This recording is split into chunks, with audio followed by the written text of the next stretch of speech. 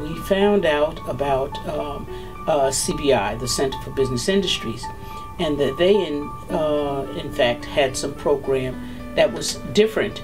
So Michelle, the department director, set up a meeting with Anna Chapman, who is the executive director of CBI, and said, let's talk. Let's see what you have to offer. What we really wanted to do was make a dynamic program that would help small business owners in Hudson County. We took some really basic principles and put them together into a program that I think has really benefited Really the thought was, you know, you have small business owners who have great ideas, they start to deliver services, they start to create products.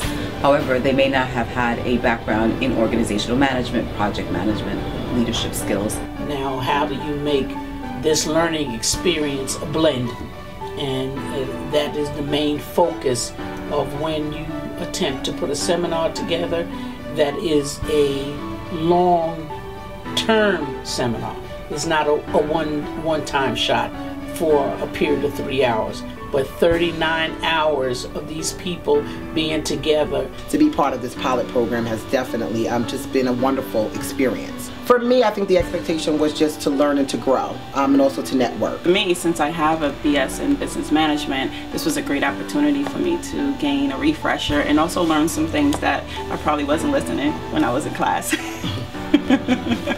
There was many intricate parts to the first day, which really I wasn't used to, because this is of course a management course, and this is something that you really have to do in management, is really interact with other people. That team building exercise like really resonated. I think the course that I probably like the most would be the team building. The second part of the team building course, where we all had to work together in a group, was definitely my favorite activity. I think that the role plays that they did, especially towards the end, where you had the acid river and the circle, people, you really could tell that they were really friends. They would, if you had done that the first day, and maybe that we should do that in the future, just to see the interaction, people probably would have been very standoffish. But now they were all very close, and it was just almost like family. So many different emotions. We were excited, we were nervous, we were anxious, we were panicking. You would really think that, because we were supposed to be on an acid river and trying to get across to the other side, you would actually think that we were on an acid river. That was probably the most exciting time that I had in the class, aside from, of course, when we would sit down and eat before classes started, and we got to all talk to each other. The class started at 5:30, but it really did not start running until about 6:15, because we had what I would call a fellowshipping time. They had dinner with someone they didn't know, and they got an opportunity to talk to the person and learn something about the person. So that also helped the learning experience when they were in a class, to be able to have some camaraderie.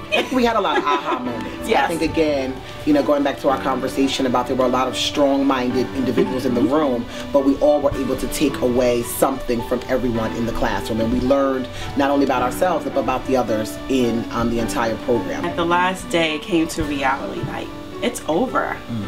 I've met new friends.